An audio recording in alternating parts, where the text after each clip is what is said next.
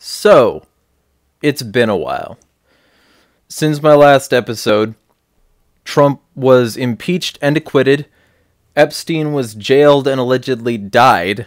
I don't believe it. Cops killed like 500 people, believe it or not. The 5G dragnet started launching satellites and propaganda campaigns. Potential war was instigated when Trump illegally assassinated an Iranian leader, leading to a unified Iraq and Iran. And the whole world is at threat because of China's novel coronavirus. Basically, we're still fucked, in the same way we were for years, and the same way we will be as long as this state persists. Still, I dropped the ball in more than one way by not only not making episodes, but continually saying I would before I didn't. Someone could probably make a compilation of that. For that, I apologize. Truly inexcusable. In my personal life, I moved to a new place and have been making YouTube videos.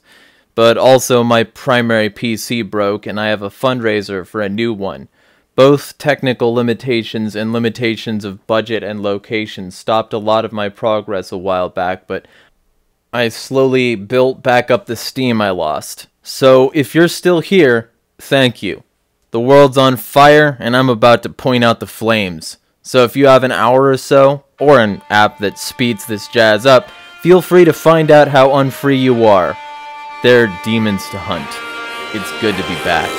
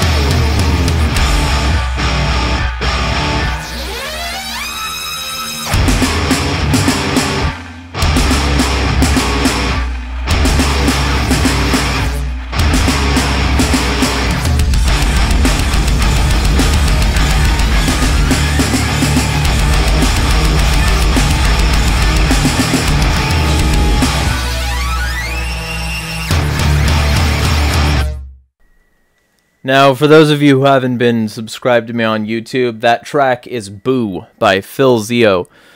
He made that track custom for what I do, so feel free to give him your business if you want to give him some cool work. He provided it for free for me. He'll probably not do that for you, but he does good work, and he said he wanted to do something cool for once. He said that he doesn't normally get the chance to make shit like this. So I'm very grateful to him for that. That's been going in a lot of my content, so I'm going to be featuring that twice today instead of once. If you have anarchist music you want featured in my content, feel free to hit me up and we can talk. All that being said, before we get into the domestic news and the clusterfuck of the coronavirus that is basically Resident Evil in real life, let's hit this week's piece of good news. It is what I would have said if there was one. Seriously, I didn't even see one piece of good news all week, and I tried. I thought, if I'm coming back, I need a good news section, and I legit couldn't find any. Y'all are free to hit me up with good news during the week to prevent this happening again, or bad news you want to make sure I cover. All that said, let's hit this. To get started, let's hit something lightish. It turns out Apple was intentionally fucking slowing down older devices to get people to buy newer jazz. A French anti-fraud watchdog called roughly in English the Directorate General for Competition Consumption and Fraud Prevention said they, quote, committed the crime of deceptive commercial practice by omission and fined them 25 million euros. 25 million euros. Basically a slap on the wrist, nothing but roughly $27 million, and ordered them to put a notice about their fine on their French site for a month. They're not changing, though. From Truth Theory, quote, now that everything is out in the open, Apple still slows down their old phones for the same reasons they described in their initial defense. However, they promise that this should get less noticeable as the technology advances. You can find all the links to all the sources I use in my show notes on jeremiahharding.com. And while that corporation is actively screwing you, another is affecting poor people's ability to get health care. Experian is pushing tech that monitors a patient's credit score and decides on their level of care based on that. For Mass Private Eye, quote, 3,100 hospitals and healthcare systems are now giving patients a secret credit score before they're seen or treated. It goes on to say, Experian likes to use superfluous words to hide the fact that their system determines who will receive medical care. Quote, using comprehensive data and advanced analytics, our patient financial clearance solution makes the payment process a positive one by assessing and assigning each patient to the appropriate financial pathway based on their unique financial situation. Quote, comprehensive data and advanced analytics makes the payment process a positive one is just corporate jargon for using data mining to determine if a patient is a good credit risk. Unquote. So, you better pay off your slow iPhone, or you might not get healthcare. Good stuff, right? Well, it gets fucking better. The state of Kansas is actively jailing people for not paying medical bills on time. Matt Agarist at the Free Thought Project said, quote, welcome to Coffeeville, Kansas, where the judge has no law degree, debt collectors get a cut of the bail, and Americans are watching their lives and liberty disappear in the pursuit of medical debt collection. I encourage you to read the rest. It's harrowing what's happening, and it could happen to you. So, who else is going to jail? Unlicensed contractors. 118 of them.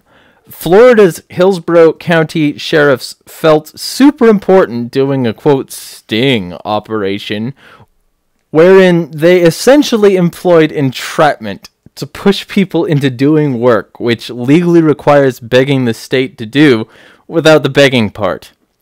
From Reason Magazine, quote, the sting, according to Patch, saw sheriff's deputies pose as homeowners seeking handymen on social media to do jobs that required licensure.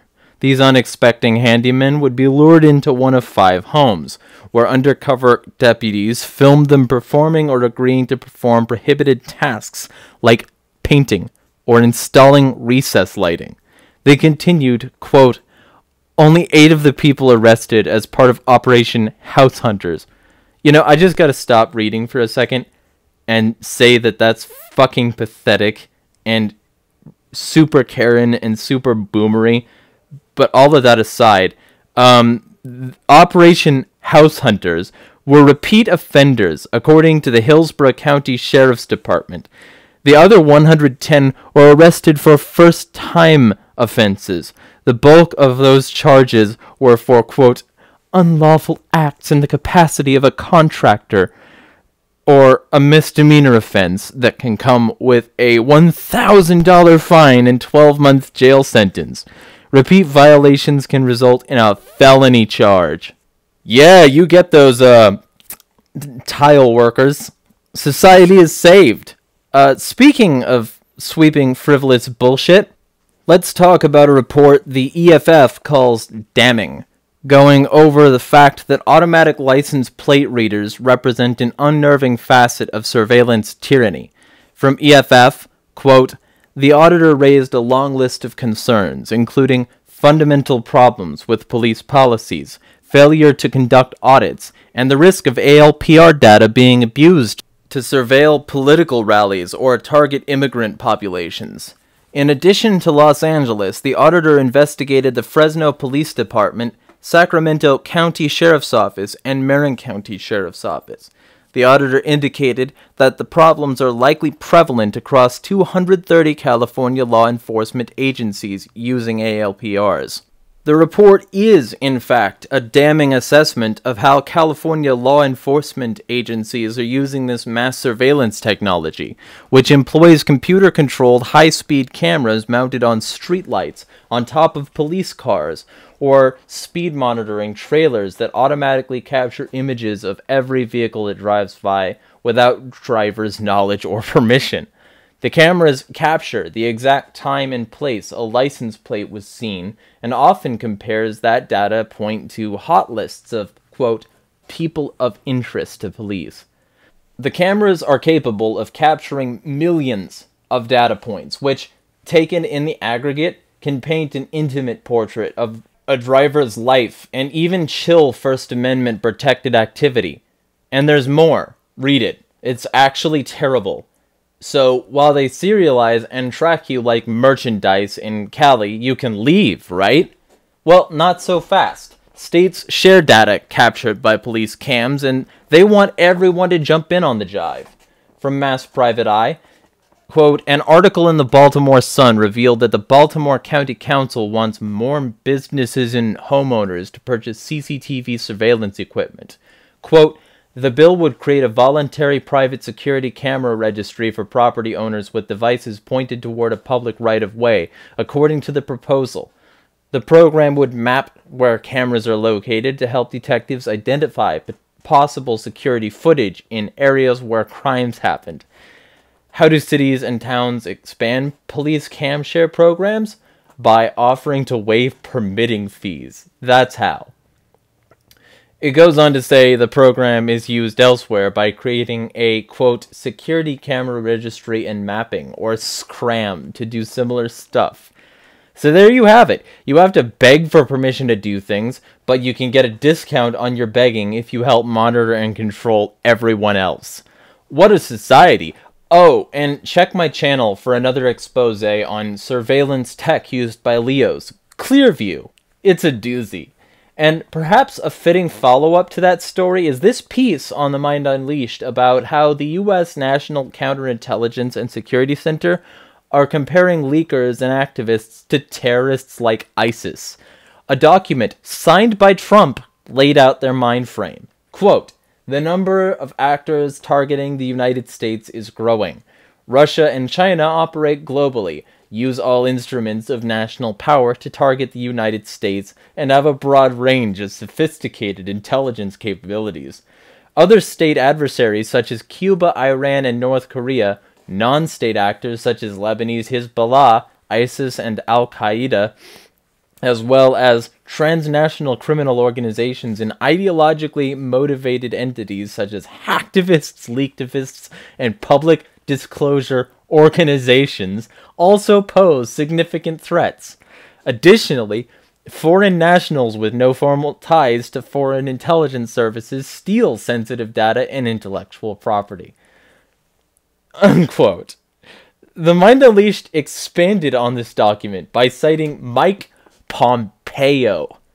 Quote, "Those same words echoed by former CIA Director and current Secretary of State Mike Pompeo during the same year.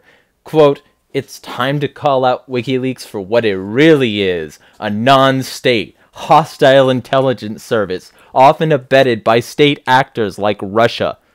Unquote. Pompeo said at the time. The NCSC argues that leaks, quote, "open new opportunities for adversaries to use information as a strategic resource in achieving their economic security aims and exert leverage over their competitors." Unquote.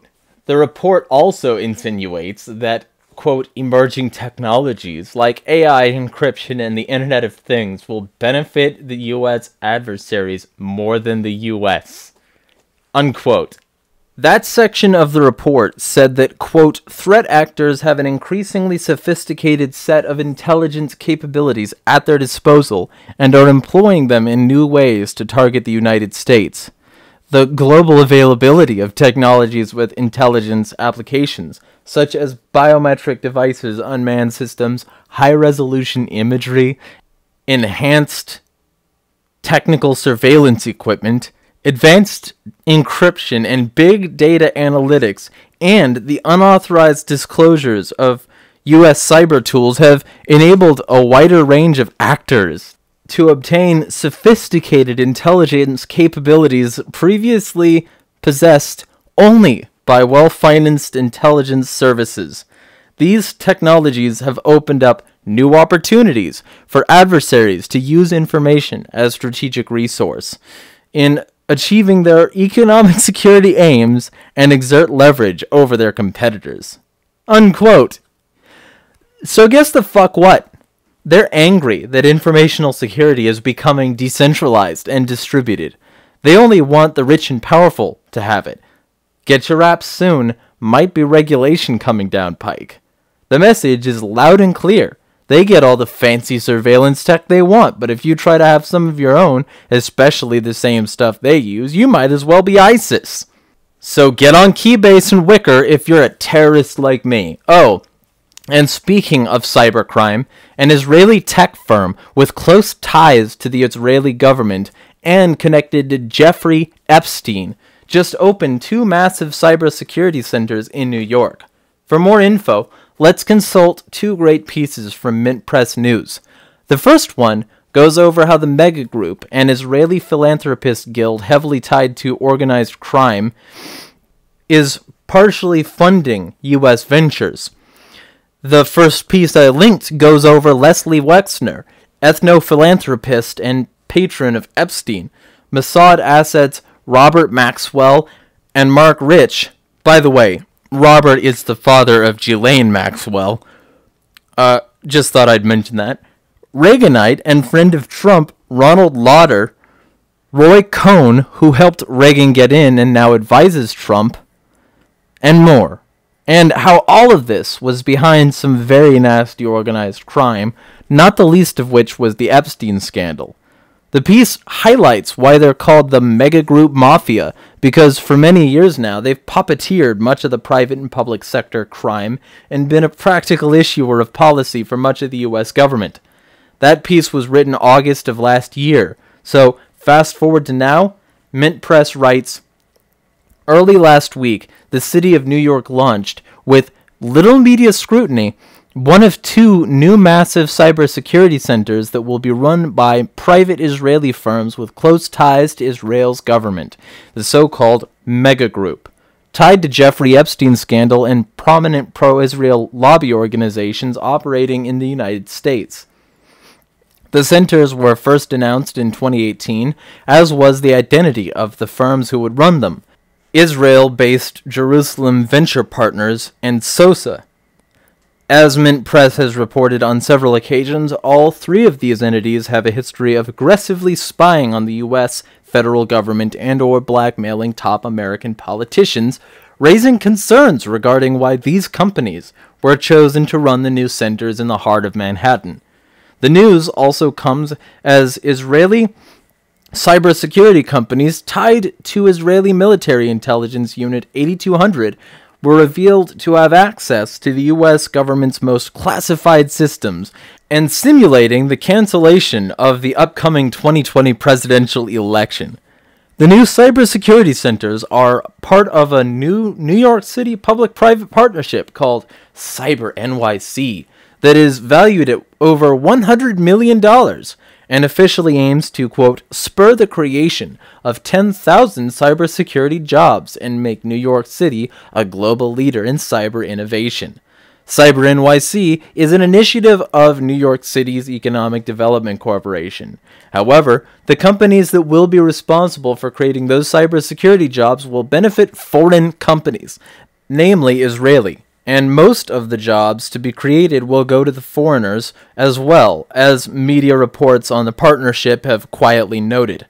Those reports also stated that, while the purpose of the centers is to create new jobs, the Israeli firms chose to run them, Jerusalem Venture Partners and SOSA, view it as an opportunity to provide Israeli cybersecurity companies with a foothold into the American market, and to see Israeli cybersecurity products adopted by both small and medium-sized American businesses, not just large corporations and government agencies.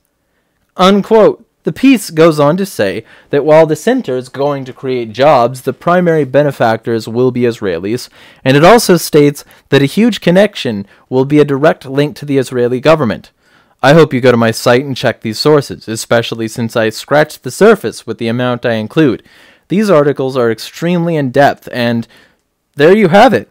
An Israeli intelligence organization with ties to organized crime, which has been influencing U.S. policy for years, is building New York City's cybersecurity infrastructure, and worse, $30 million has already been looted from New York in the form of taxes to build it. What could go wrong?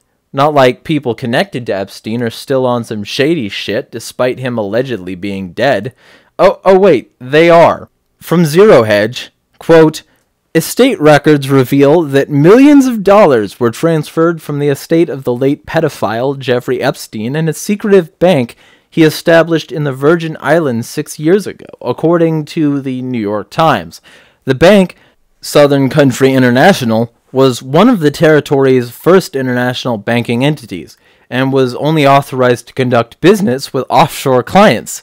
The Times notes that its 2014 approval was unusual, given that Epstein was a convicted sex offender by that time. After Epstein's death last August in a Manhattan jail cell, $15.5 million was transferred to the bank from his estate in December. $2.6 million was then transferred back to the estate, leaving $12.9 million in the mysterious bank. 2 weeks later, all but $499,759 had vanished. According to Virgin Islands Magistrate Judge Carolyn Hernan Purcell, there's no explanation for why Southern Country would be receiving checks from the estate. So, nothing to see here. Move along, sir. And while you move along, also be sure to use tax dollars to silence journalists critical of Israel. That's why the U.S. state of Georgia uses anti-BDS legislation to block said criticism on college campuses. It's also why Abby Martin is suing them. When a talk she was fully scheduled to give was canceled because she refused to toe the line, she tweeted, quote, after I was scheduled to give keynote speech at an upcoming Georgia Southern Conference, organizers said I must comply with Georgia's anti-BDS law and sign a contractual pledge to not boycott Israel. I refused, and my talk was canceled. The event fell apart after colleagues supported me. The organizers were afraid my pro-Palestine activism in film Gaza Fights for Freedom would violate Georgia's anti-BDS law. Georgia is one of 27 states that passed legislation to criminalize BDS efforts. Ironically, the conference was centered around the notion of, quote, media literacy, unquote. The global awareness and success of BDS has terrified the political establishment, which has pursued an aggressive, bipartisan push to ban Israel boycotts across the U.S., especially at universities. Trump's recent executive order further cements this goal. The hyperbolic notion that conservatives are the ones being persecuted on college campuses has made blatant censorship campaigns against people for criticism of Israel or other progressive protests go completely ignored. Mara Verheyden-Hillard, executive director of the Partnership for Civil Justice Fund, had this to say, quote, nonetheless, filmmaker and journalist Abby Martin has now been barred by Georgia from contracting to speak on campus because she too advocates a boycott against apartheid, this time the apartheid enforced by the government of Israel against the Palestinian people. Government directives as to what political views a person may or may not advocate contravene fundamental First Amendment rights, are fatal to a free society, and must be struck down. Her attorneys at the Council for American Islamic Relations continued, there's no place where free speech is more important than on campus. and this attempt to suppress Abby's views, denying students, academics, and others from hearing her lecture, is as brazen as it is illegal. And in adopting this anti-BDS law, Georgia has prioritized the policy preferences of a foreign country over the free speech rights of Americans, like Abby, who speak on this state's college campuses. And who wouldn't love Israel? I mean, other than the people they displace, torture, and kill. Not like the Associated Press just released a report on Israel brutally torturing Palestinians. Wait, shit! That actually did happen. Link in the show notes. But censorship is good, actually. At least that's what Twitter says about Zero Hedge, anyway, because they accuse them of, quote, doxing for posting public info about a scientist in one of their stories, and summarily scrubbed their account. They reported on a potential coronavirus lead, and because they used publicly available info, Twitter banned them for doxing. Sounds familiar. If this is the standard, I wonder why I'm still there after the Jocelyn Glayback situation. For those who don't know, there's a link in the show notes. Not gonna go deep into it, but suffice it to say, dealing with shit like that was among the reasons my podcast has been slow to return. But back on the subject, yeah, alt media is under attack again. Facebook already banned Zero Hedge, and then New Zealand, the entire fucking country, and now Twitter joined in. From Zero Hedge, quote, what appears to have happened is that Twitter received a complaint from the website best known for publishing the discredited Steele dossier when no other media outlet would touch it, and making cat slideshows, of course BuzzFeed, in which someone called Ryan Broderick, who appears to have a rather colorful history, writes that Zero Hedge, quote, has released the personal information of a scientist from Wuhan, China, falsely accusing them of creating the coronavirus as a bioweapon, in a plot it said is the real-life version of the video game Resident Evil, unquote. Additionally, the guy behind the report in question admitted to being a pedophile and actually doxed people in the past, unlike Zero Hedge did. Quote, yet while Zero Hedge republished publicly available professional contact information for the Wuhan scientist, Broderick openly doxed the owners of Amy's baking company in 2013, tweeting a link to the private contact information of the husband and wife owners who made headlines for a controversial episode of Gordon Ramsay's Kitchen Nightmares. The information included their home address, phone numbers, email addresses, and a dossier covering the couple's marriage and financial history. Broderick is still on Twitter, as this is recorded. When I confronted him, little old me, Jeremiah Harding, about a tweet he posted endorsing the legalization of ephebophilia, which is a form of pedophilia, no matter how much they want to try to fucking soften it, he immediately deleted it within minutes without replying, but make no mistake, he still reps that set. If my Twitter is gone soon, you know why. So, I guess this is a good seg into COVID-19 or Wuhan flu or whatever they're calling it this week. It's a particularly aggressive version of the flu, which at the time of recording has already heavily disrupted global finance and claimed thousands of lives. By February 7th, it had already killed 724 people by decidedly conservative estimates, with almost 28,000 reported cases and almost 200,000 in observation. A week later, 1,367 were dead, and they were having, quote, errors, which they claim overreported some to make it look like 1,310 died in Hubei alone. But while they claim it's not as bad as it seems, they've also given themselves power to, quote, requisition houses, facilities, materials, etc. as an emergency epidemic prevention response when necessary, unquote. Additionally, they're spraying whole cities with something they claim is a disinfectant, cities they locked down for fear of spreading. They're also going door to door, dragging people to mandatory quarantine camps. While that's happening, local funeral homes are understaffed, reporting more than double the fatality rates the government is releasing. They also say the bodies are immediately sanitized and burnt as soon as they die, with no funeral or grief period, and that funeral home workers are burning them around the clock, hardly sleeping.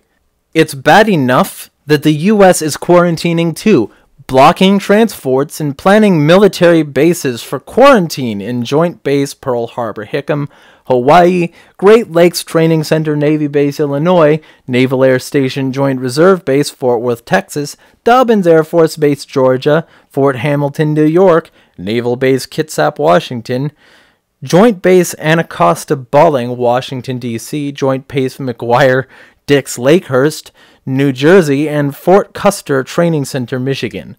While that happens, Tencent, a leading Chinese app developer, had an error of their own.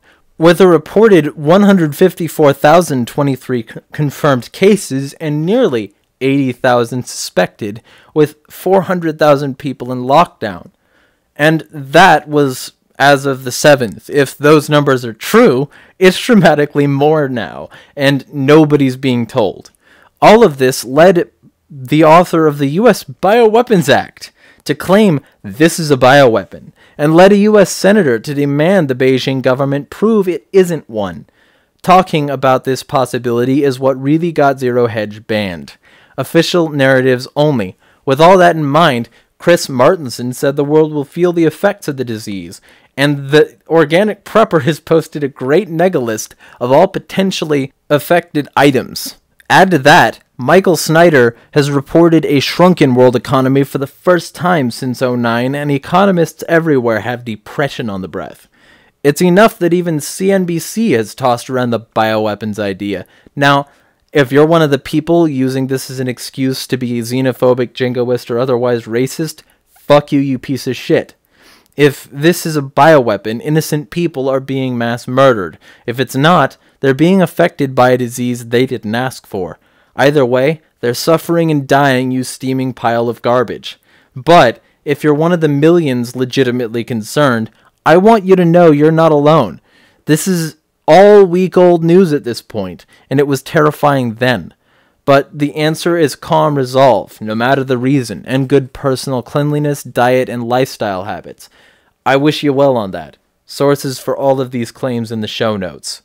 So that brings us to the fuck the police section of the record. Let's start with a pig in Georgia who got arrested for having meth.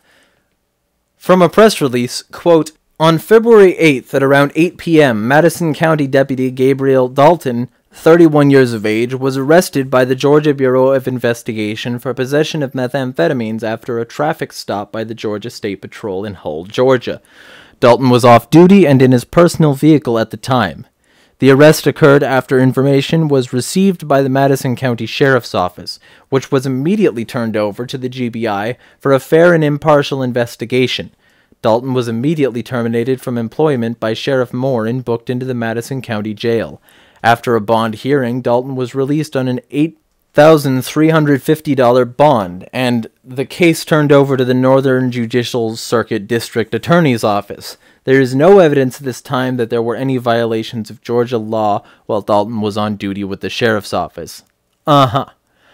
Now, I'd not have a problem with this habit if he didn't work for the same government arresting people for it. People own themselves and they have the right to dispose with their bodies as they please, but he violated other people's self-ownership on a regular basis in this regard, so I wouldn't be upset with a life sentence. Piggy can rot.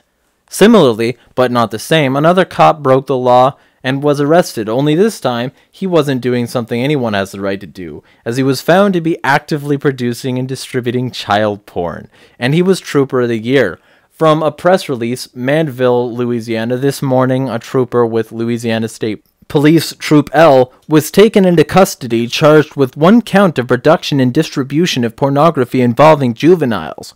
The investigation was conducted by the Federal Bureau of Investigation and the Louisiana State Police Special Victims Unit. The trooper, identified as 41-year-old Jason Boyette, has been placed on administrative leave following the arrest with all law enforcement property and gear recovered. The investigation began as special agents developed information of a subject, later identified as Boyette, producing and distributing pornographic images on a web-based application. Through investigative means, agents identified Boyette as the online user and placed him into custody following an interview. Boyette was booked into the Tongi-Pahoa, I'm probably not pronouncing that right, Parish Jail without incident. The investigation remains ongoing with the potential for additional charges. This investigation was made possible through the cooperation and coordination of the FBI New Orleans field office. Unquote. And another pig was arrested for groping 7 little girls and asking for nudes. Seriously. From the Star Tribune, quote, reports by several students of, quote, inappropriate sexual contact initiated by Pelton prompted authorities to ask the Apple Valley Police Department to investigate. Students alleged that Pelton repeatedly initiated hugs from them, during which he would touch their buttocks over their clothing. Most of these interactions occurred in Pelton's private school office, which lacked video surveillance. However, video was located that showed Pelton initiating hugs with female students in the halls. Several students also reported that Pelton would often call or refer to them as beautiful and sweetheart. One of them disclosed that he told her that if he were her age, he would date her. She also said that Pelton sent her Snapchat messages over summer break, and one of the messages he made lunch plans with her. Unquote. Now, for those of you who don't know, I have a YouTube, Jeremiah Talks. Feel free to go look that up. I have a series I'll be releasing on episode 2 of soon on more pedo cops. And there are enough that I could devote years to this subject alone. But when they're not filming kids fucking, trying to fuck kids or fucking kids, they're in schools brutalizing them. Quote, school resource officers are pigs who have a job working around your children, and it often attracts bullies who didn't pick on kids as much as they wanted to, or got picked on and want to reverse roles without fighting someone their own size. This incident is certainly no exception, as a cop lifted a child off the ground from behind by the neck, which he was choking at the time. Quote, on this date at 8:50 a.m., I was notified by my staff that there had been an incident this morning at the Camden High School involving a Camden police officer. I was shown a video of Officer Jake Perry in an altercation with what appears to be a student. Officer Perry is assigned to the high school as a school resource officer. Effective immediately, Officer Perry has been relieved of duty pending an investigation. As the police chief, I will not tolerate misconduct from officers, and this matter will be dealt with, and I will be transparent in doing so. Unquote. And for your last reason to say fuck school cops, a little girl with ADHD and a mood disorder was kidnapped by school police and held in a psych facility for days. Well, she was pumped full of antipsychotic drugs, all because she allegedly threw a chair, injuring nobody, and all without the permission or knowledge of her parents. From Jacksonville.com, quote, the body camera footage obtained by the Times-Union captured the conversation between 2 responding officers. It also shows that at times the child's wrists with no handcuffs visible.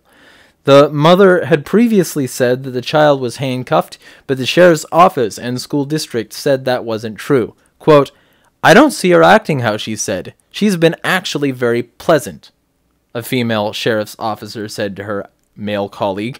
The Times-Union requested the names of the responding officers from the sheriff's office. The male officer agreed, saying, you poke the bear one too many times and it's going to scratch you. The female officer added that she thinks the 6-year-old's outbursts were in reaction to school personnel pushing her buttons. She continued, because they said this is the 4th or out of 5 days she's been acting like this. Well then, I think the problem might be y'all. She's fine. There's nothing wrong with her. Unquote. Fucking damn these people. Don't like a kid? Just drug them. Rob their spirit. It doesn't matter. This is why I have rage. Nobody should have to grow up thinking this is normal. But hey, pigs have a solution for that too. Like the ones in South Carolina who ignored a pregnant inmate as she went into labor and waited in the other room as her baby unnecessarily died in a toilet. Yeah, that happened. I mean, some good-ish news here is that she got a settlement off it, but no amount of money can compensate for what amounts to the murder of a baby. Read Zanetra's story in the show notes. And while we're talking about what amounts to sexual abuse, I'd be remiss to not bring up that a ton of rape kits are being destroyed with no investigations. From Carrie Levin, Quote, even though Minnesota recently received a $2 million federal grant to DNA test the state's backlog of thousands of untested rape kits, a Care 11 investigation has found that more than 220 kits will never be tested because they've already been destroyed. Overall, police agencies across the state destroyed more than 450 rape kits in unsolved and uncharged cases. Legal experts told Care 11 it would be almost impossible to bring charges in a case involving a destroyed kit. You heard that right. 450 kits are gone, even though they took millions to process them. And it's worse than that, too. All these cases are worse, and for more in-depth reports, you can always head to jeremiahharding.com to find my sources. And I hope you do, because these sources lead to some wild stories, like a cop who won't face DUI penalties for being passed out in traffic at over 5 times the legal limit. From ABC, quote, Brockler said none of the 8 Aurora police officers on scene told firefighters or EMS personnel that they had smelled alcohol. As a result, paramedics suspected Meyer might have been experiencing a stroke or suffering from opioid exposure. A DUI specialist dispatched to the hospital where Meyer was taken was told to stand down. Brockler said, quote, there was no attempt ever to seek Meyer's blood or begin a DUI investigation by Aurora police. Medical staff at the hospital he was taken to had drawn Meyer's blood, and results indicated his blood alcohol level was 5 times over the legal limit. However, Brockler said he couldn't use the hospital's test results to prosecute Meyer for a DUI because of medical privacy and a law that prevents information compelled as part of an internal affairs report from being used by prosecutors. And that's not even to account for the pig Jeff Buckles, guilty of threatening mass murder and terrorism, not charged once. I won't go into too much detail there. I made a whole video about that sack of shit already, and if you want to watch it, you're welcome to. Link in the show notes. But that's not all. The Hellscape is hot, long, and wide, and I can't find all the demons on my own. If you want to make sure something is covered, DM me this story before this week's Friday, and I'll see about including it. If you want to support the show with PayPal or crypto or something, I'd definitely appreciate it. And if you want to subscribe to my Patreon or Subscribe Star for $1 a month or more, you can help be a part of the solution that way. If a quarter of my followers did that, I'd make minimum wage for once. Thank you all. Because when they're not beating us, harming our young, censoring us, making us ill, or otherwise destroying our freedoms, the state loves to live in luxury while watching the proles suffer. And hey, just in time for all this, they, quote, lost $35 trillion. I'm sure it's legitimately gone and didn't just go to stuff they'd rather we not know about. Sarcasm aside, if you're still here, thank you. Time to make JeremiahHarding.com great again. There are demons to hunt.